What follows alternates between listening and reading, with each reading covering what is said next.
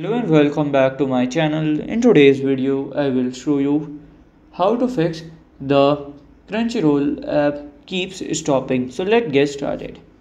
So to fix that, you have to follow this easy step. So here you have to go, and then here you can just click on these here. Click on this app info.